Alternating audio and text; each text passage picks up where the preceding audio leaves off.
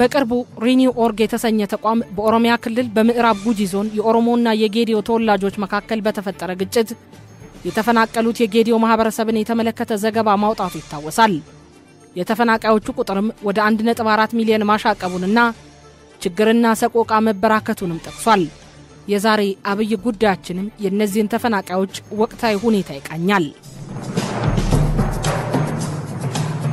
በኢትዮጵያ ክልሎች ከተለያዩ አጎራባች ክልሎቻቸው ጋር በሚዋሰኑባቸው አካባቢዎች ላይ ግጭት መከሰታቸው አዲስ አይደለም።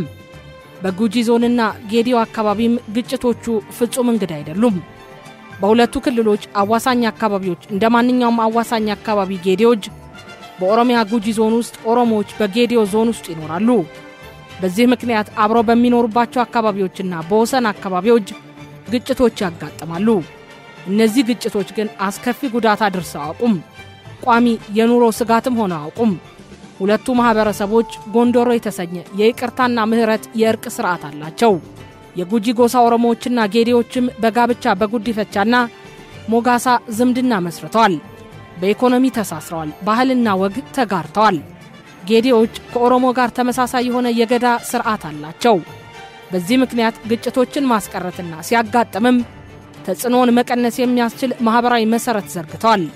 የኦሮሚያ ጉጂ ዞንና ጌዲዮ ግጭት መቀስቀስን ተከትሎ ወትሮ ግጭቶች በእርቅ መፍትሄ በሚያገኙበት የጎንደሮ ስርዓት ለመፍታት ተደጋጋሚ ሙከራዎች ተደርገውም ነበር።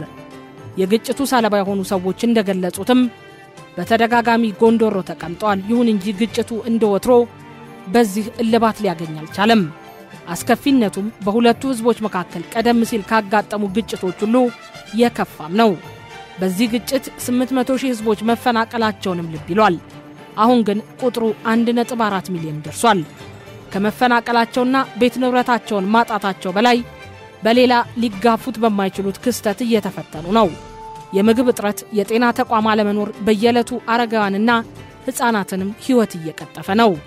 ከዚህ ቀደም ለተፈናቃዮች ከ22 ሚሊዮን በላይ የአሜሪካ ዶላር እንደሚያስፈልግ ዓለም አቀፉ የስደተኞች መርጃ ድርጅት ወይም IOM ባወጣው መግለጫ አስታውቆ ነበር። ድርጅቱ ይፋ ባደረገው መረጃ መሰረት በአጭር ወራት ጊዜ ውስጥ በምዕራብ ጉጂና ጌዲዮ መሃል በተከሰተ ግጭት ከ800,000 በላይ ኢትዮጵያውያን ተፈናቅለዋል።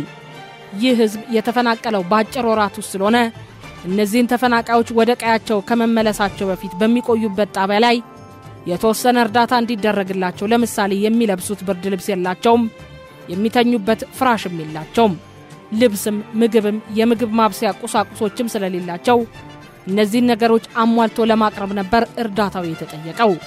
በርካታው ተፈናቃይ በአዋሳኝ አካባቢ ከሚገኙ ነዋሪዎች ጋር በሚገኙ ትምህርት ቤቶች አጥር ባላቸው ተቋማትና በተጀመሩ ህንጻዎች ውስጥ ለረጅም ጊዜ ቢኖርም አሁን ግን ድረሱልን ጥሪው ከያቅጣጫው ያስተጋባ ነው። በማህበራዊ ድረገጾች የሚለቀቁት ምስሎችም እውነታም ደራሽ ወገን እንደሚያስፈልጋቸው ያሳብቃል።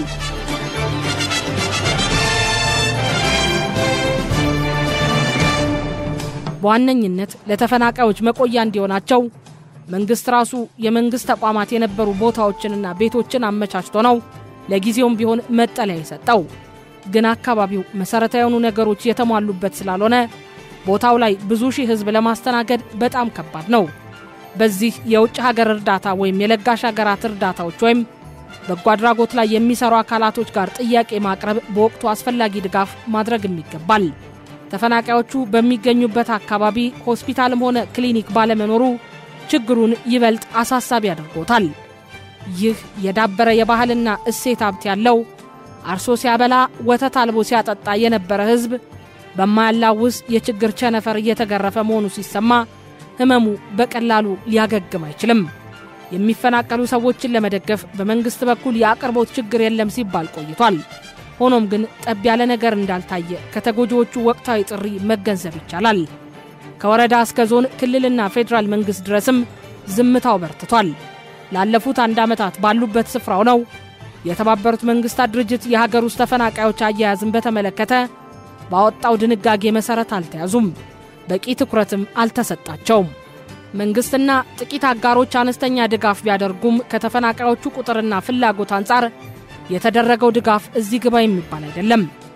ግጭትን መቋቋም የሚያስችልና ከተፈጠረ በኋላ መፍታት የሚያስችል የዳበረ ባህል ያለባቸው አካባቢዎች ግጭት እንዲቀሰቀስ ያደረጉት እነማን ናቸው የሚለው የብዙዎችም ጥያቄ ነው።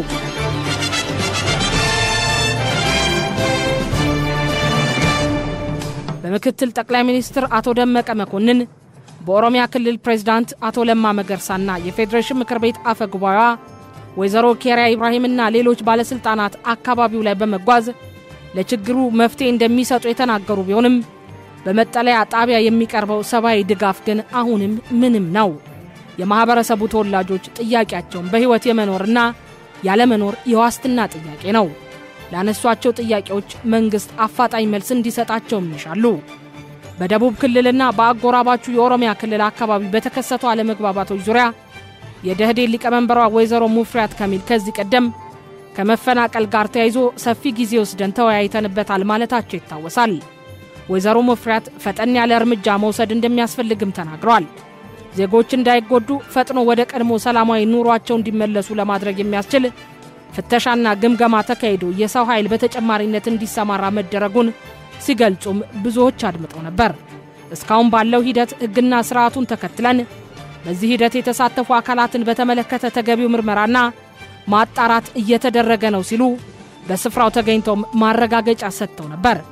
ይህ ቃላቸው አሁን የታለ? ጥፋተኞቹን መጠየቁና ማስጠየቁ ቀርቶ እየተስተጋባ ያለውን ጥሪ ምላሽ መስጠትስ ላይ ወዴታሉ?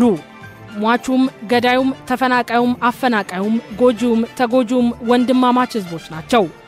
ሁለቱን ህዝቦች መለየት በማይቻልበት ሁኔታ በባህልም ሆነ በሃይማኖት አንድ ህዝብ ናቸው። እነዚህ ህዝቦች የጋራ ታሪክ ተጋሪዎችና በበርካታ ነገሮች ተሳስረው አንዱ ሌላውን መስሎ ሳይሆን ሆኖ እየኖሩ ያሉ ህዝቦች ናቸው።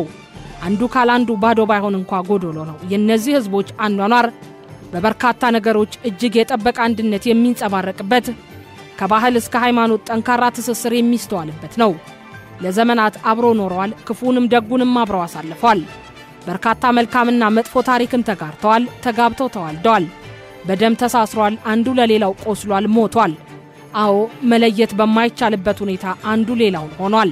ባጋጠመው ግጭት ተቀጪ ከመፈለግም ይልቅ የተረጋጋ ህይወትና ሰብአዊ መብታቸው ያጎናጸፋቸው ነገሮች ማሟላት ላይ ስለምን አልተተኮረም? ዛሬ በየመጠለያ ጣቢያው ሆነው ረሃብና ህመም ባደቀቀው መንፈስ ሆነው የሚያሰሙት ተማጽኖ መደመጥ አለበት። ረጂ አካላትን ማስተባበር፣ ድጋፍ እንዲደርሳቸው ማድረግ ይገባል። ምንም እንኳን ተፈናቃይ ቢሆኑም በክብር መኖር ይገባቸዋል። ቅጥያጡ አካሄዶች ዳግም በአገራችን እንዳይከሰቱ አጥብቀን እንደምንመኘው እንደምንወያየው ያ ይሁን ብለን አንስተን እየጣልን በይደር የምናቆየው አይደለም የነዚህ ወገኖች ጉዳይ። ምክንያቱም የቀጥታ ተጎጂዎች ሆኑ ህፃናት፣ ሴቶችና አረጋውያን የመኖር አለመኖር ትግል ነው። ካለ ምግብ ካለ በቂ ህክምና አገልግሎትና ሰላማዊ የመኖሪያ ስፍራ ቀዳሚዎቹ ተጎጂዎች እነሱ በመሆናቸውም ጭምር ህይወታቸው እንዲስተካከል ብቻም ሳይሆን ዛሬን አልፈው ነገን እንዲያዩ የፌደራል መንግስትም ሆነ የክልል መንግስታቶች የሚችሉትን ሁሉ ማድረግ ይኖርባቸዋል።